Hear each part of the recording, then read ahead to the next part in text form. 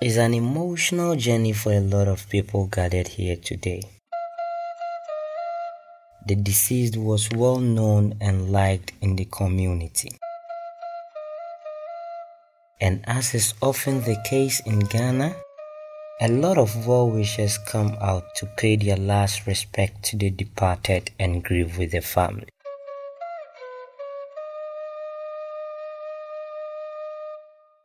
We are not an individualist culture. We are the sum of every achievement and shortcomings of the whole clan, tribe, and country. Practically, this means that it is the responsibility of the family or clan to ensure that each member properly performs all the four main rites of passage, which binds individuals to their clan and entrenches them in culture in our country. So serious are these requirements that a family may suffer great shame when they do not successfully mark these rites. Death is a serious state of affairs in Ghana. Funerals are as much for the dead as they are for the family. They give the bereaved an important sense of closure. It's the only way for a family to move on. But for that to happen, there is one thing you absolutely must have: the body of the deceased. My name is Isaac Mensa, and I cannot bury my father.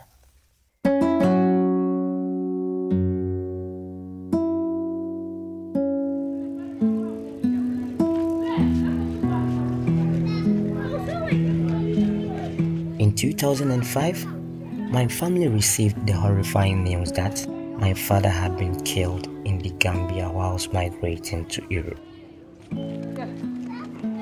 He was one of the Ghana 44 as it come to be referred to. My father was survived by a wife and 3 children. His passing left me in shock. It's natural to bury a father, but definitely not at a younger age, not in his prime, and not under the circumstances under which he died.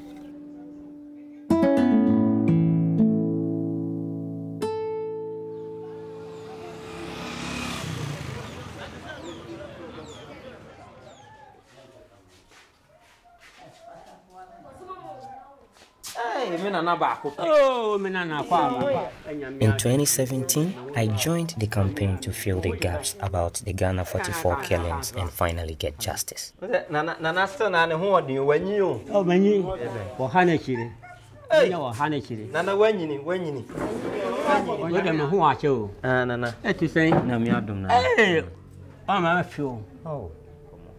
Yeah,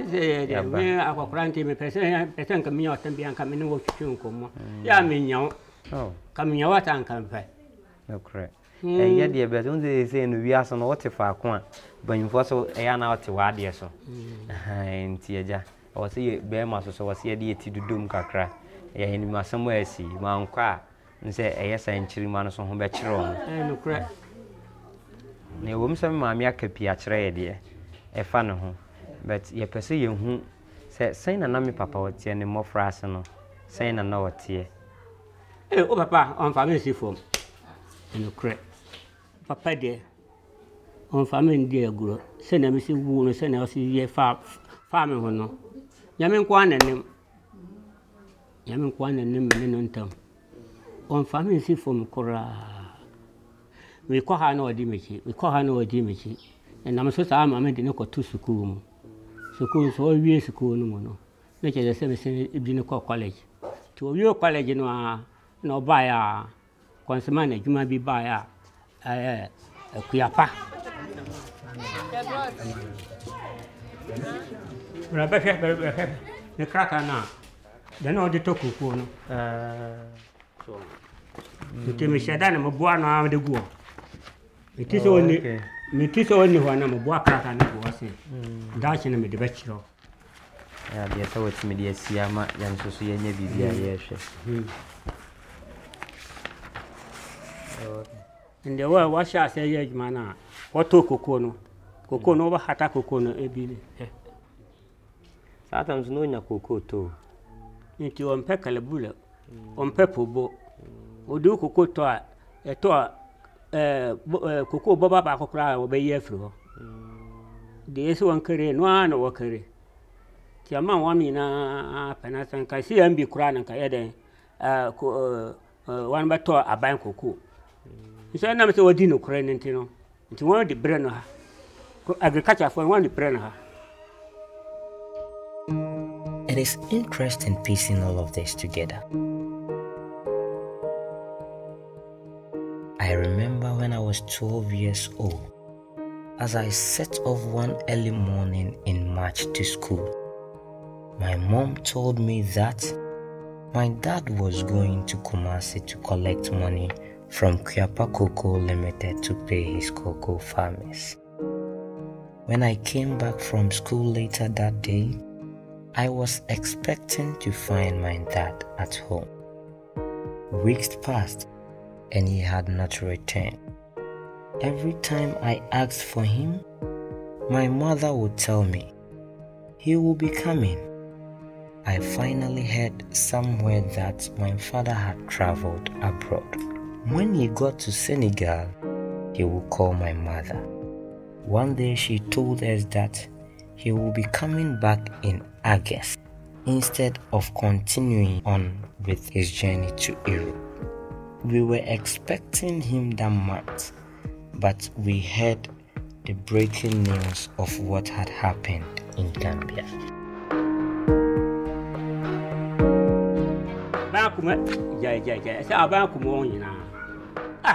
Never offer on Kuta Bibia, no one by a fast or banner a coon.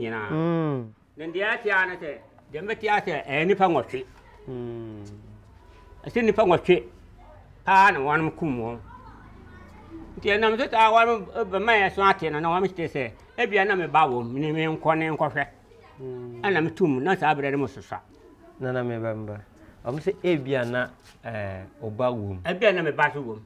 A month for I come, I met you. Okay. And it's how Funa barn, Abiana a bow. Okay. Tis a Sigambia, Gambia, Gomini, a fruno body, I say, Mamma coffee. The barn and count. Most I had most of Saturday, and I had an old papa there who I saw back to provide and say, one can't be. San Omo Mujabi, and now Omojo, who had been a deco share, say, Obanaka, wana, ye mubi, Omoji, I did be free, a hot decoy, because at an age you sa. David will be on my hat, make him a moja, and contestant shall say, me bano, my name, Banim, be on farm, or be on Maham, a testimony moja. Na number Chomuka or Moku or Mono. I want to home she be the crata idea dance, yes, say, me papa uno. Omo de brewana, and now Modia Mobi. Sacratan, Potocas and your friend a death certificate. When your crata be sir, if you are buying her, and if I are a subby, you must say, when you be, yes, yes, I crata, sir. Okay. A film returned in 2009. ABC Satan we won't take him fra by now. The American say a bang Casano, a year echo was for any UN for a yen movie. Omu yen shishimuno, or the cratano, a bre Ghana bang. Enti Ghana bang at the sacrata and be bremwana. David, me won't be me, who crack me to she. I are a hosemo. Oh, yeah, and come handsome. Sit him who for an amira ho. You're who. Sipa any paste. Me won't crab you. Oh, teach me who's Anna, me Shannon and Shannon, what's easier, may not be one or the who I said, Nana, Papa. Oh, Papa. Changing after me.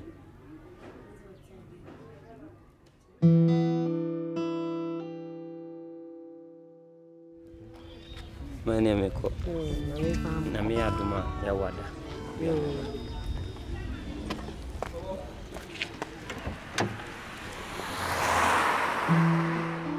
I am setting off to Accra today to visit a number of activists who have been instrumental in seeking for justice for families of victims of the Ghana 44.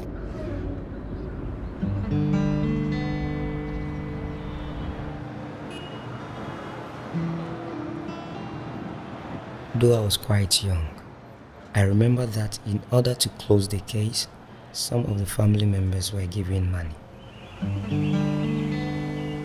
To find out more, I am meeting with Mina Mensah. Her organization, the Commonwealth Human Rights Initiative, took up the case back in 2005, really advocating for us. So how did you feel when the government secured some monies for the Ghanaian victims? Honestly, I was upset. Okay.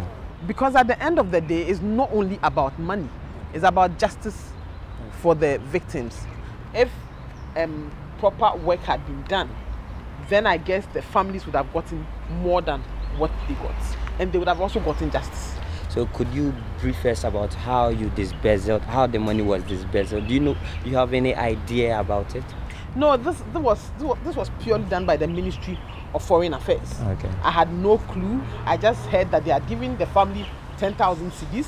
They had used some to buy coffins. They had used some to dig graves, which I thought should have been government's responsibility. And then they had used, in fact, what even upset me was the fact that they even said that they had used some of the money as a donation. How could government use monies that had been released for the families, use the same money as donation, and then also use some as certain allowance for those who were at the meeting? With donations, who did they donate the money to? I have no idea. I wasn't there. Okay.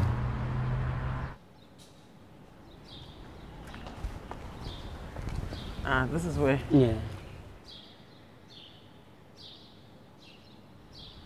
In loving memory of 44 Ghanaians who lost their lives under tragic circumstances in the Gambia in 2005. Like you said, 44 Ghanaians, and you just returned only 8 bodies, or 6. And that is what the Gambian government returned to us. I think 8 bodies were brought initially, or so. It's been a long while. And one of them was found not to be a Ghanaian. On what basis did they identify that these people here are Ghanaians? Well, there was a pathologist. So I guess scientifically, from their identification, these are Ghanaians.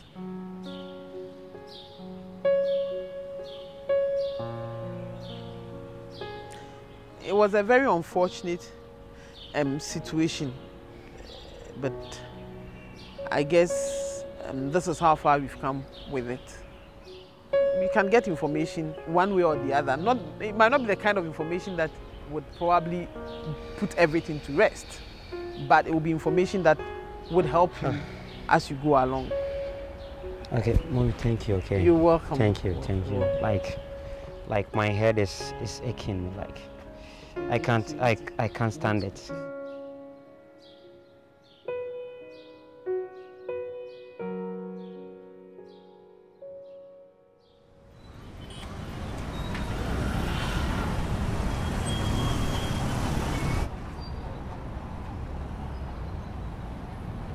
I imagine my father's long-awaited funeral.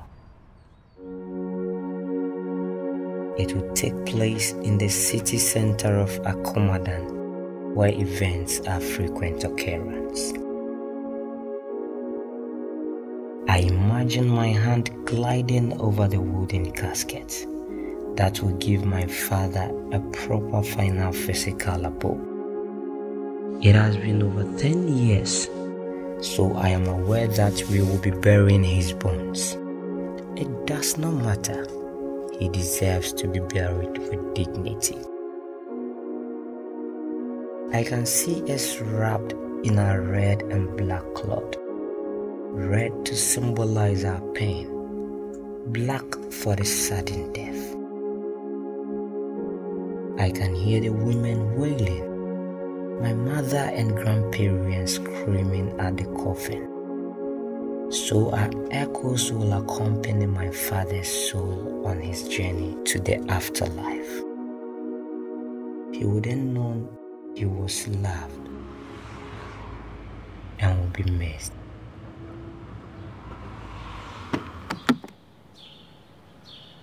I am meeting with Professor Kwame Kakari, the former Executive Director of Media Foundation for West Africa. He was also around with Maina campaigning for justice. He has been campaigning all these years for the Right to Information Act to be passed in Ghana. Prof, so now that the Right to Information Act has been passed, can people like me try to get access to those files concerning the tragedy of my father's case? I believe so, because the Ghana government and the Gambian government were in negotiations concerning that whole issue. Because the right to information is a constitutionally guaranteed right, as citizens and as children of the victims, you have every right to get information concerning that whole issue. So, Prof, on the corona thing, how best can we try and then see him so that he can help us with the 8 bodies returned, like their names and their identities? Yes. The coroner performed his or her work for a government institution, so it should be a part of it to request to get the coroner's report so that we know the true identities. We want information about that experience so that we will pursue justice for the victims, because Yaya Jammeh cannot go scot-free. No. This is really a case of crimes against humanity. Yes. Because these are people who committed no crime at all. They were West African citizens, so you couldn't even say that they were in the Gambia illegally. If anybody is in a country illegally, you return them to where they came from. You don't murder them.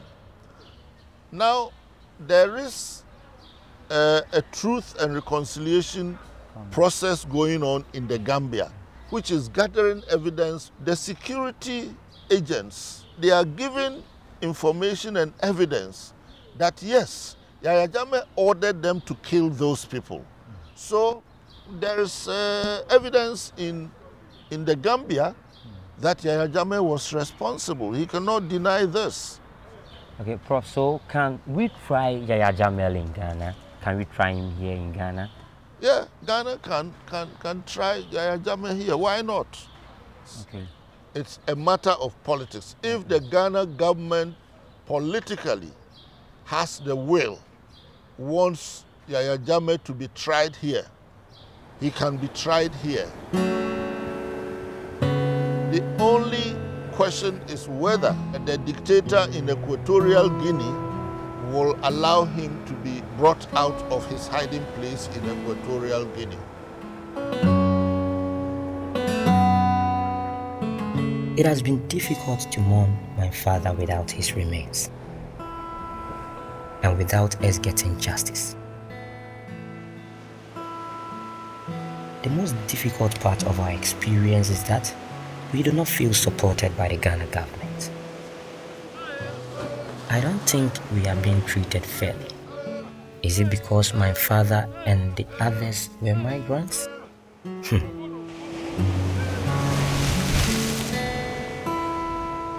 It has been an emotional journey. I am meeting with Enoch, whose father was also among the group. He is also part of our efforts to get justice. It has not been easy for him either. My dad was a very good person. He was a very strong Christian. He was even in a choir. Oh, okay. He was even part of the mass choir. They used to sing and all that. My dad was into business, into shoe business. So he wanted to extend his business, going to Spain, you understand? And the strategy happened. And he was somebody who loved my mom so much. Like, he loved her so much. And this thing is so sad. You know something? I heard somewhere that some of the junglers are confessing, and I have this on my phone. Can we have a view of it? So when I took this man up to the ditch, before we reached the ditch, he was having a note, 100 euro note. He gave it to me. He told me that it's not necessary for me to die with this. You are living, you may use it. You have been nice to me since we take off from Banjo. When we arrived, he asked me to give him Sanamanyan told me, finish him. He asked me for me to allow him to say his prayers. I said, go ahead. He kneeled down to say his prayers. Then Sanamanja has already released the shot and fired him. People that did the job, people that did the execution have come out to come and say that we did this. So what is the government waiting for? Our current president now, Nana Akufo-Addo, you were the foreign minister. You were the foreign minister. If even that time you don't have power, now you are the overall boss. Now you have power. He is the president. If you say do this, it will be done. Yes. So what are we waiting for? Families are struggling. Yes. 44 Ghanaians, people's uncles that were hopes, people's fathers are killed. And they were people that they were going out there to bring greener pastures to their family. They are killed, and Nana Akufo-Addo, you are the one always saying that about migration, people traveling to other places. You are concerned about that. You understand? And we expect the Ghana government to take this matter up, give us justice. If I heard Yaya Jammeh is in Equatorial Guinea, he's there. Bring this man, whatever diplomatic, what they call a movement or political, whatever thing they have to follow, they should follow for us. Well, you know something? Maybe they have something to hide. Maybe they are protecting the interests of Yaya Jammeh. Maybe diplomatic call or something. But I don't think this thing is about diplomatic. Why do you have why do you have to protect an outsider, a foreigner, at the expense of your own indigents? That is not fair.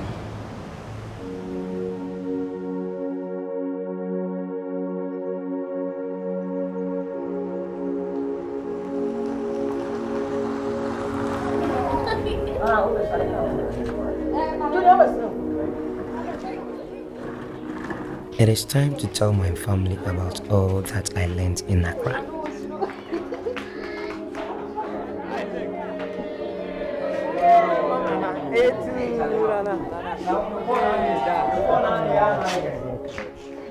It was hard listening to those men talk about the murders.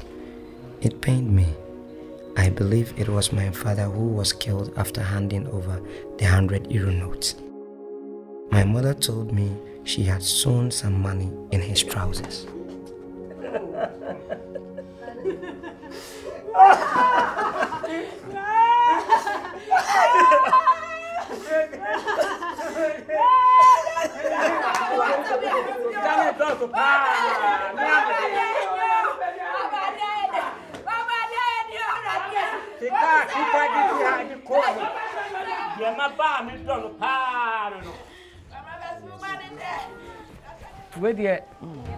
Yes, pa.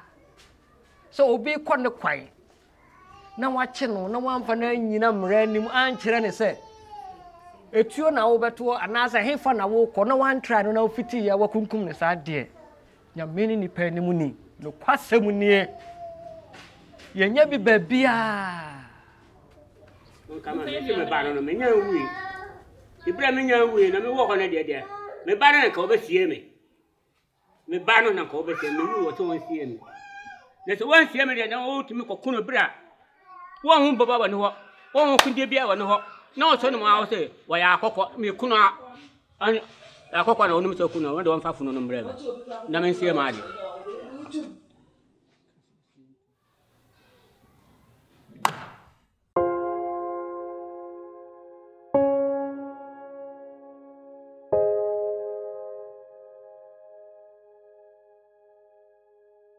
I find solace in the church.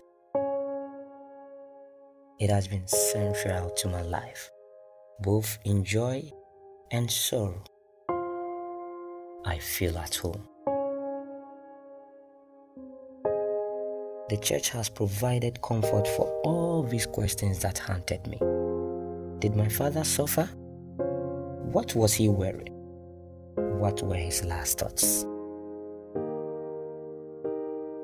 I read somewhere that the surest way to remember the dead is not the type of coffins used to bury them, nor the type of cloth or t-shirt worn during their funeral, but doing something positive for the dead which will benefit the living. I really want to honor my father's life and help others who seek to make that journey know that they do have human rights. It does not matter whether that journey is legal or not. I have come a long way and still have far to go. From mumbling to people, it is a long story. And go in shame and silence to being here today confronting the past so that we may all look ahead. I know my father will be so proud that despite his remains still not being given the proper send-off, his son is pushing the Ghanaian government to do the right thing.